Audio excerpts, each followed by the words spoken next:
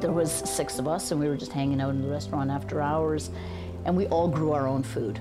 And we decided that everybody in the world should grow their own food, and if we did and grew a little more, we could eliminate world hunger. We did the math. It was easy. This is what we could do. So we laughed and we thought, oh, this is a great idea.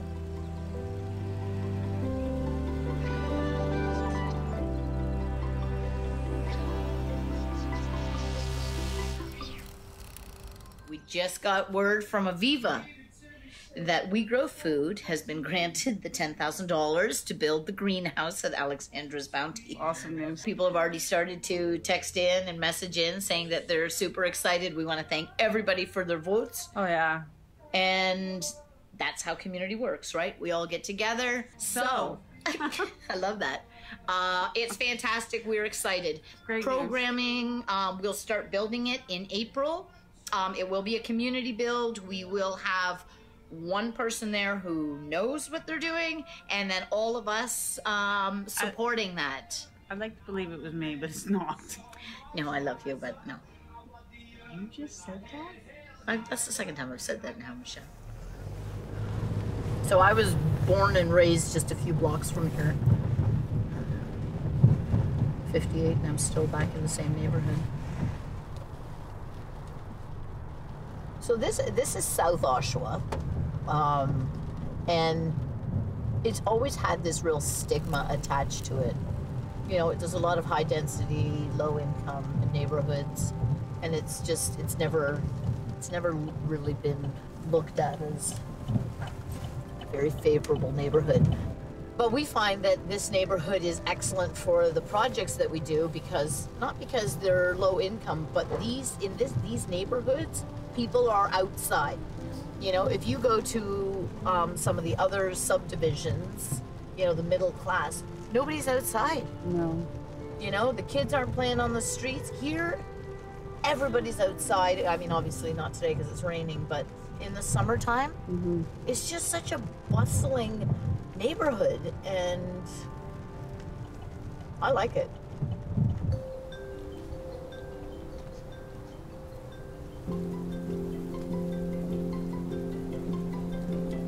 We're gonna get started in these. They hold 72, and we're gonna fill those with soil.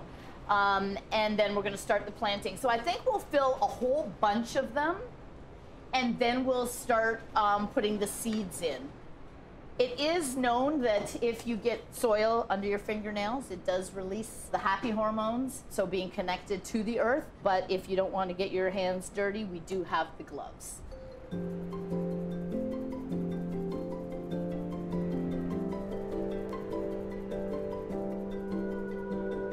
We are at the South Patch, and we are planting. There's a group of Let's turn it around for them. 8 or so of us. Look at it. Holy jeez. Just give us a little hello. Look at that face. Right?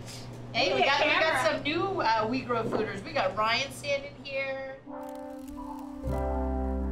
It is important to feed the soil as it is to feed ourselves. And with the greenhouse, we're really working to try and create a space where people can come all year round. The We Grow Food philosophy, when we first started, was this garden is yours. You can take from it. You don't have to help. We want you to help. But you can still take. There are no conditions, there's no judgment. It's 6 years old, which people are gonna say, wow, 6 years old? That means that it's pretty strong, it's good. But how do we keep that whole philosophy of sharing alive, but still inspire people that for strong communities to survive, we all need to participate. The number one question people ask us is, don't you guys make money? Like, how do you live? Yeah. But we did start the table soups up, and that just gives us that little bit of, you know, a little bit of income to be able to do the gardens, to be able to do the stuff that we love and giving back as much as we do. I was adding up the other day, and we make, I make about the same as I did when I was in university. Which is not much. It's not. And yet, I don't feel like I'm missing anything. Like, I feel like my life is full. I could do this one in less than 8. Go. Because it's so skinny. 2, 3, 4, 5. You're not even getting it all. That's why.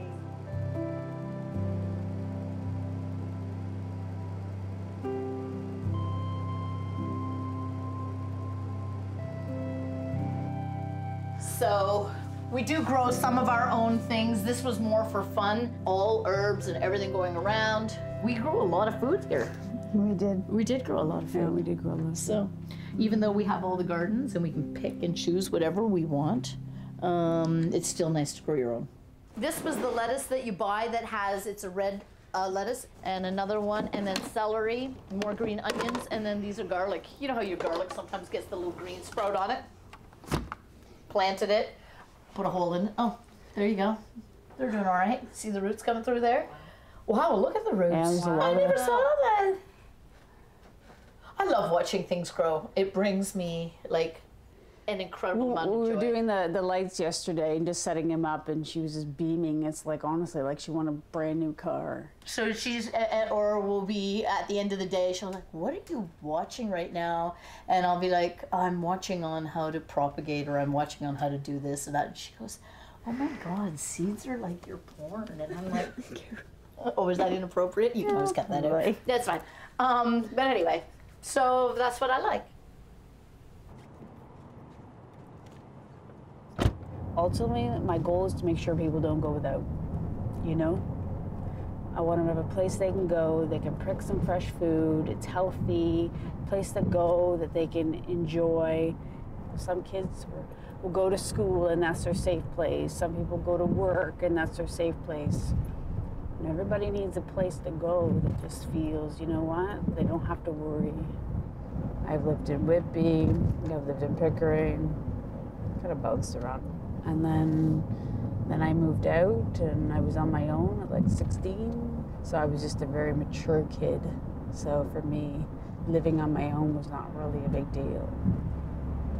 Sometimes, you know, when we go through things, because we've gone through them, you know, you understand what that person is going through because you've already lived it.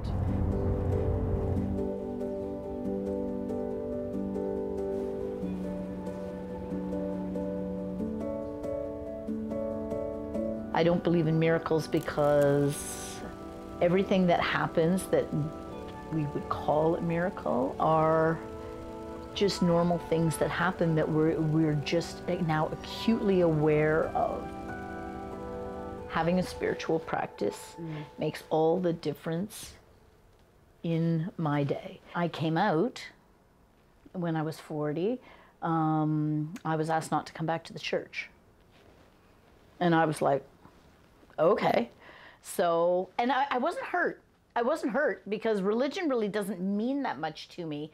I liked going to church because it was an hour of peace and quiet. I had 4 kids and, you know, I remember taking my kids aside and I said, I've been asked not to come back to church, but I want you guys to make your own choices. It doesn't matter to me. Like, my friend's coming with me wherever I go.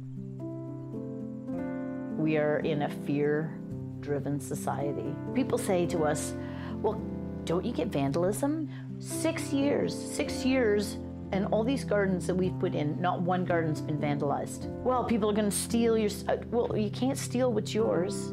That's what we teach people, that we can trust more than we even know.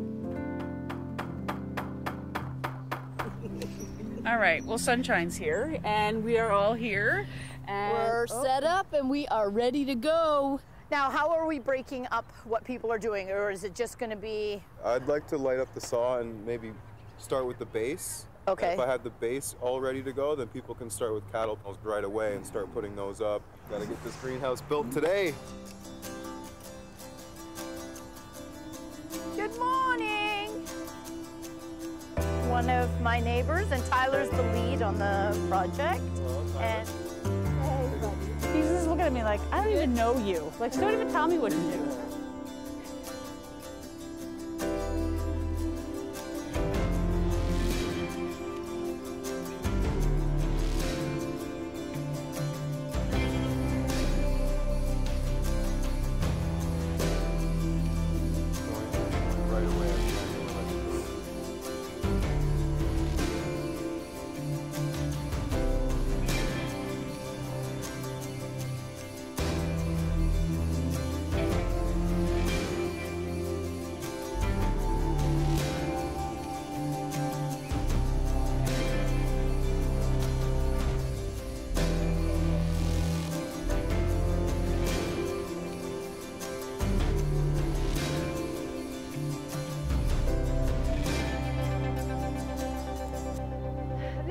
happens when you give an executive tools.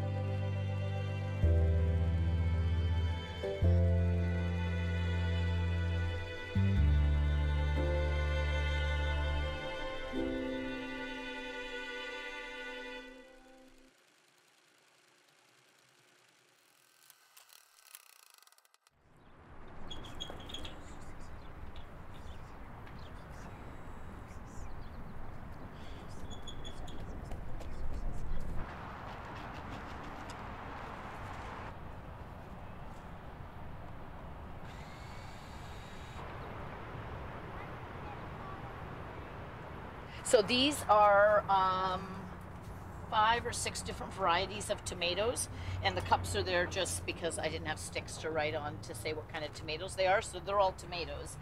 And then I planted spinach in these because that grows well with tomatoes, and then we did 3 different types of lettuce in that one.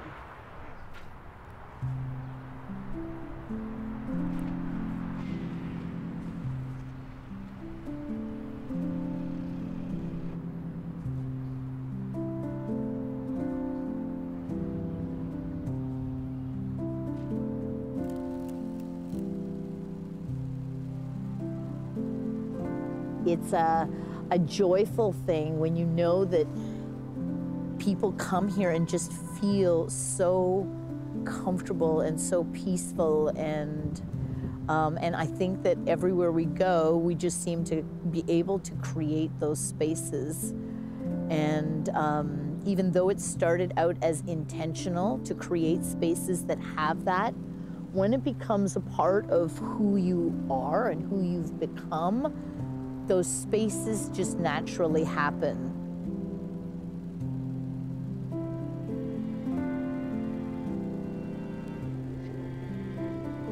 I don't think there's ever a time that we go home that we don't say the same thing. We feel full.